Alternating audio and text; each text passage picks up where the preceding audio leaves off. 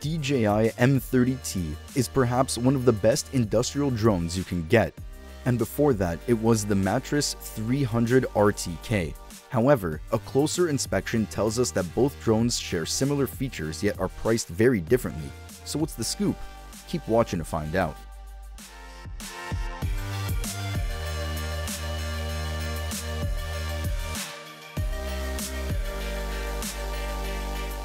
There's no doubt that both the M30T and Matrice 300 RTK are the best industrial drones you can get today. Each of these is paired with the latest tech and makes tasks like surveying, mapping, and rescue missions easier. While both drones share the same features, the 300 RTK is more powerful than the M30T, despite it being the latest and greatest. Why is that? To answer that, first we must see why which drone was made. With the 300 RTK, DJI's target was to pack it with all the brains in bronze.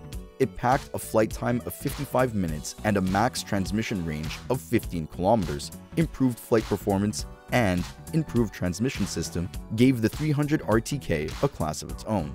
Besides these, you could configure your payload in 3 different ways: record your missions, excellent zoom capabilities, pinpoint abilities, and the list goes on. But unfortunately, when you stuff a drone with so many capabilities, the best cameras, and the power of AI, it becomes extremely expensive. That was the case with the 300 RTK. It was costly.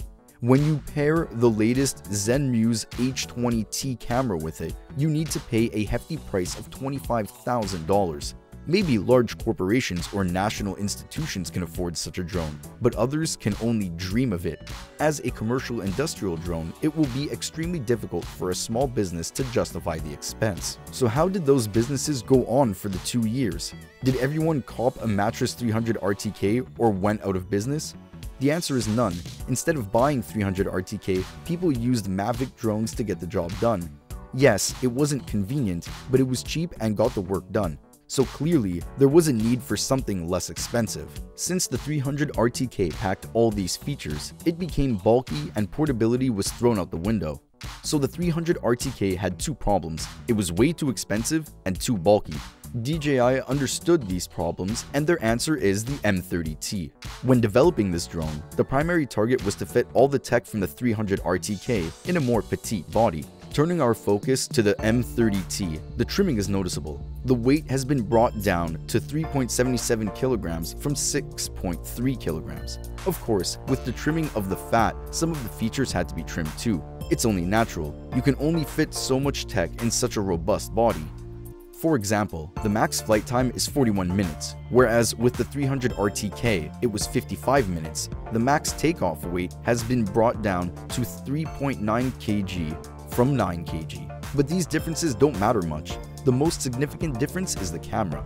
With the Matrice 300 RTK, you had to purchase the camera module separately, and that was by no means cheap.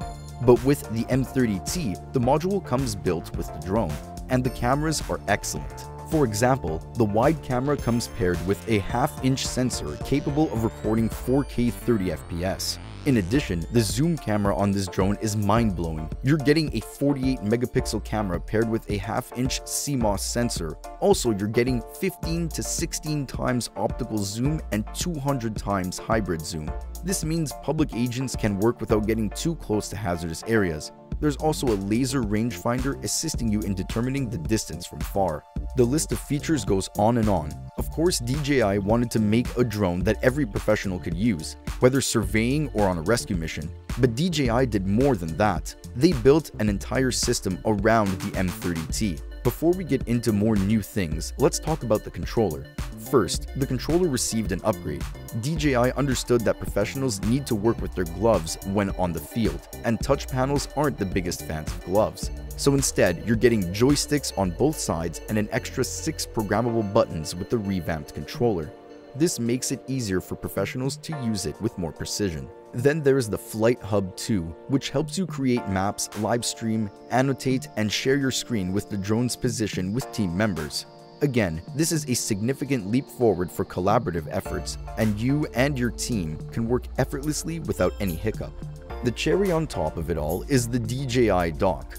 This relatively small dock acts as your drone's landing place, fast charger, and much more. It opens up new possibilities for survey missions, mapping, and other geographic and rescue tasks. All that fancy tech is great and all, but when you take the toys away and look at the two drones side by side, you will understand that the M30T takes inspiration from the Matrice 300 RTK and improves on those. Aside from a few limitations, both drones can do the same task, just one heavier than the other. The Matrice 300 RTK is for professionals only, while M30T is for everyone, whether they have already mastered it or just started learning. With the M30T, DJI targets professionals at every level in every industry, hence the relatively affordable price tag and the entire flight suite. Both M30T and the 300 RTK are fantastic and capable drones. M30T takes inspiration and further improves the 300 RTK, giving it a higher ground. What do you think? Let us know in the comments below. If you liked our video, give it a thumbs up and subscribe for more videos like this on your feed.